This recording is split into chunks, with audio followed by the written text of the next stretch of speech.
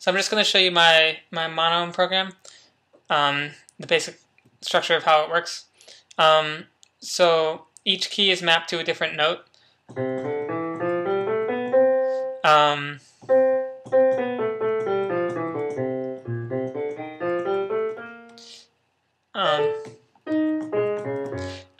So each note, if you take a single note and play the note next to it, it will be a whole tone higher, and that's true of any note.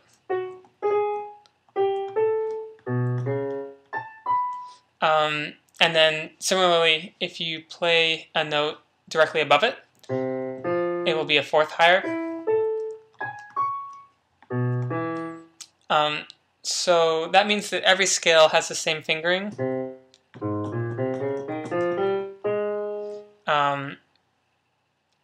And so this is called an isomorphic keyboard. The way it works, so let's see. These two are special modifier keys. This turns on, if you hold this one down and press this one, you'll get piano. This is lit up like a piano. So these are black keys, these are white keys. This is my special layout. And then this turns the lights off. So this is not changing the note, but rather just switching the lights around underneath it, which doesn't affect the note layout. The way you change the note layout is if you take these three notes, or these four. This creates like a little arrow pad right here. These 4 buttons, and so you hold this down, and let me turn my lights on so you can see. But you hold this down, and then you can, if you press down, it will move these down.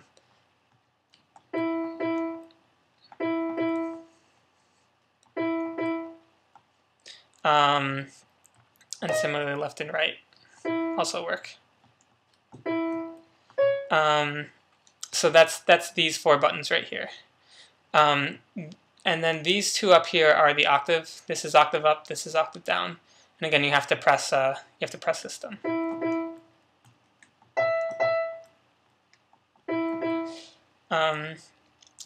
And then the way you modulate the key is using this button here. So you hold this down, and you can press any other button here, and that will switch the lights to be around that key. So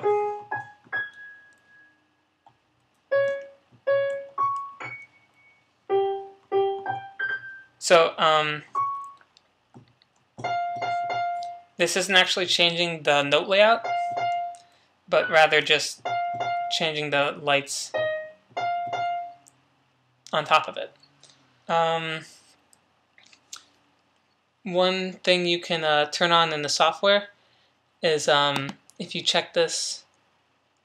Let's see. So, oh, and one other thing, the flashing lights is this one. Yeah, so that turned off the flashing lights. Let me turn that back on. Okay.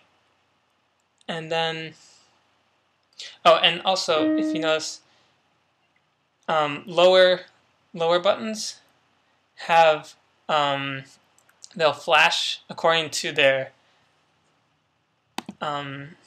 pitch. So lower notes flash much slower than higher notes.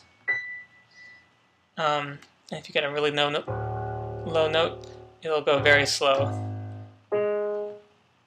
And so this isn't actually, it's related to the pitch, but it's not directly proportional to it.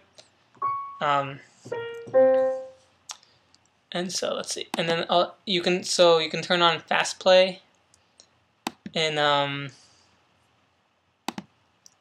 software, and that will make it so when you